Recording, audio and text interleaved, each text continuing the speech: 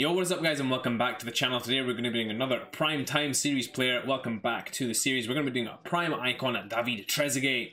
We're going to be going through his details, his stats, his traits, the icon profile, the clips that we usually go through, and the summary at the end. But before we get into all of that, if I could ask you guys to please hit that like button, hit that subscribe button, hit that bell so you know when I upload, and comment down below what your thoughts are on this series so far, if you're enjoying it, and who you'd like to see me do next.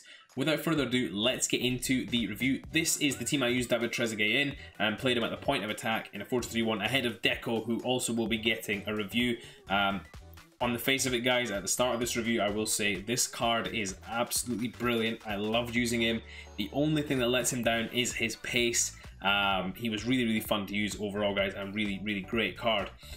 Getting into the card, 6'2", medium-low work rates, right-footed, 4-star skill moves, 4-star weak foot. 7 games played, although 2 of them were lag outs, so I don't count them, so we're going to say 5 games. 13 goals and 1 assist, so he really did pack a punch for me in these games. He was absolutely sensational for me. Really great there. Guys, as well, the work rate's really good. 4-star skill moves, 4-star weak foot, really good as well. He's not the quickest on the skills, but with the weak foot, it's really useful because he can just ping them off with either foot when you get in and around the box. In terms of chemistry styles, guys, I would use something to boost his pace and dribbling, or his pace and passing. Catalyst would suit him well. Engine would suit him well. I know I keep saying the same ones every week. Artist would do him a lot of good as well. But whatever you guys fancy, but I wouldn't boost the shooting or the physicality. Those are both absolutely fine. Getting into his attribute details, and this is where you see the key pros and cons of this card. 92 heading accuracy, sensational. 96 finishing, 93 shot power, 95 attack positioning, 93 volleys. Those are all the key stats, and that's a lot of stats to take in, but guys, honestly, he is phenomenal when it comes to finishing the ball. Really impressive in all facets of finishing, except for long shots, so he's a bit dodgy there. But overall, I would say this card thoroughly impressed me with his shooting and finishing from distance as well. Getting into some of his cons, of course, his acceleration is a bit of a letdown, but you can mask that with a chemistry style. His agility and balance are, of course, another thing as well. But again, you don't have to use him as a dribbling striker. Use him as a target man, a front man to play off. He wins the headers off the goalkeeper kicks as well, so he's very good in the air. Really usable in that regard as well. Getting into the traits, he has the power header trait. It would have been nice to have a finesse shot trait, but he doesn't have that, unfortunately. The power header trait, though, is still very good. You'll see a couple of headers in the clips that I got with him as well. And finally, getting into the icon profile. This was in the 2001-2002 season with Juventus, where he scored 32 goals, the prime of his career. I will leave that for you guys to read in your own time. And without further ado, let's get into some of the clips that I got with him. So guys, getting into some of Deco and David Trezeguet's clips now, and you'll see here from the first kickoff there, David Trezeguet, such a threat with the strikes from distance, in and around the box. Guys, he doesn't have the pace of an elite striker, and that's something that really has to be stressed about this card, is that whilst he is very good at all the attacking facets of this game, he does not have pace. So that does therefore take him what would be considered as slightly outside of the meta. However, guys, I do think that this card overall is a fantastic striker. I mean, there you can see a lovely ball, even though his passing isn't great.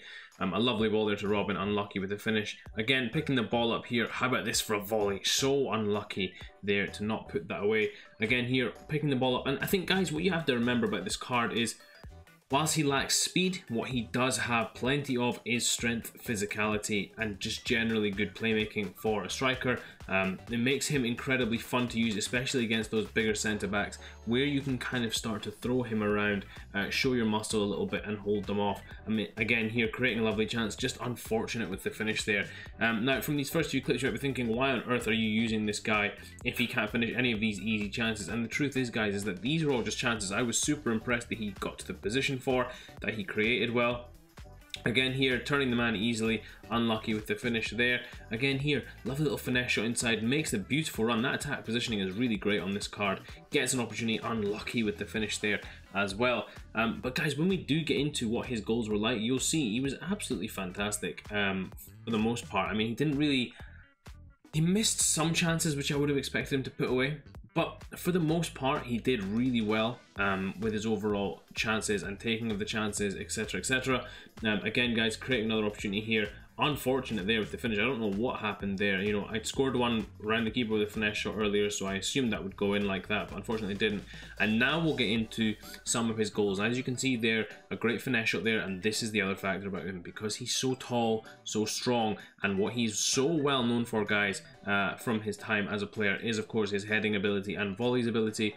He is so good at finishing in and around the box. Doesn't matter the style of finish that you need him to pull off, he will pull it off. Again, there, look at that positioning, great run there, and a lovely little finish here around the keeper. Lovely finesse finish there as well. Again here, guys, he's not running, then he makes that sprint, gambles on the ball there. Lovely, easy volley for him again. And that's something that's really phenomenal about this card, guys, is just his attack positioning. Again, they're taking up a great position in between the defenders and the goalkeeper there, picking up the ball, and it's an easy finish for him again with that 91 shooting. Again here, holding off the defender, great strength, left-footed finish into the far corner. Overall, I thought, guys, this card was just really complete as a striker. He isn't the fastest, of course, but what he does lack in speed, he does make up for in just raw finishing ability, great height and execution of headers like that as well. And I got a reasonable goal scoring record with him, guys. So you saw some of the chances I missed. If you get used to this card and how he plays, you'll score a lot of goals with him. In these last couple of clips, again here, the variety of finishes. How's this for a volley? A nice bicycle kick volley into the back of the net there. And this final clip here, again, taking the ball there, good run and a lovely finish into the far corner. So guys, if we get into the final David Trezeguet summary, guys, at the time of recording those clips, and you'll have seen it in the initial summary that I did with him at the beginning of the video, to now, the price drop is insane. So you guys can see $290 on the PS4, PS5, $310 on the Xbox X, Xbox One, $455 on the PC. This is super low. 4-star skill moves, 4-star weak foot again, of course, 6'2" in height. So that height really does offset the lack of speed there. A very physically capable striker. Of course, the key standout stats here: finishing, attack, positioning, and shot power. Really powerful there. His heading accuracy as well, absolutely phenomenal. In terms of cons, his dribbling's not the best. Agility and balance, both a bit slow there, but he does make up for it with his supreme shooting ability. His jumping as well is a little bit weak. I would prefer if that was slightly higher, then he could win more headers more capably. But overall, I thought this card was really good for most parts of his game. In terms of chemistry style, guys, I would be looking to do something with his pace, of course, and maybe his passing. His dribbling, I don't think you can save that, irrespective of what you put on him. So maybe if you chuck a catalyst on him, then all of a sudden you've got good pace and a reasonable level of passing. You can really start to link play up with that striker, use him in a bit better and easier way then as well. Of course, you can boost the dribbling if you do feel like you'd rather boost that as well. I would just prefer to always use my striker because of how I play as a link-up man. So I like his passing to be a little better, hence I would choose that. In terms of his price graph here, guys, we'll just go through that as well. He was sitting here at around 318 when I bought him, and then of course he's dropped to 290, but the price has been dropping steadily. So this card is really cheap right now, and it would have been cheaper a few days ago. I would recommend you guys pick up this card around this time now, especially as the end of Team of the Year starts to approach. Prices are going to start going up again, and we're going to start seeing a rise in the market just because of the shock that came with the drop in Team of the Year. Going into similar style of players, guys, Benzema, a very good shout. Benzema maybe a little more techie than this card here. There are other cards, of course, that are quite similar. Maybe Romelu Lukaku. I feel like it's a bit harsh because Romelu Lukaku is very stiff. But overall, I feel like their games are very similar in terms of using their size and power to score goals rather than a lot of speed. Apologies for the ads, guys. I am trying to get rid of them slowly but surely. Finally, getting into the links for this card, and of course, you have a whole bunch of links, especially to French icons. Cantona, Zidane, Henry, Vieira, Zidane, Makaleli, Petit, Desailly. You've got all of them, as well as loads of French players. You've got Mbappe, Ben Yedder, linking up to midfielders as well, Frieza, Aouar, and other players like that. So you've got some really good options, of course, and a weak link to every other player too. Overall, a fantastic card, guys. I really would like to recommend this card. I think it's really great, especially if you like a target man, a hold up man, and this card could be really good for you. Would I recommend it overall to improve your team? No, I would not recommend it for that perspective. If you purely just want a fun card to play with that isn't meta and scores some nice goals and is an overall good striker, then this card might do quite well for you. But overall, guys, I would not be recommending you pick this card up, but I hope you guys did enjoy our prime time review of him anyway. And without further ado, that is the end of the video. Hope you guys did enjoy it. Please do smash that like button, and until next time, I'll see you all in a bit.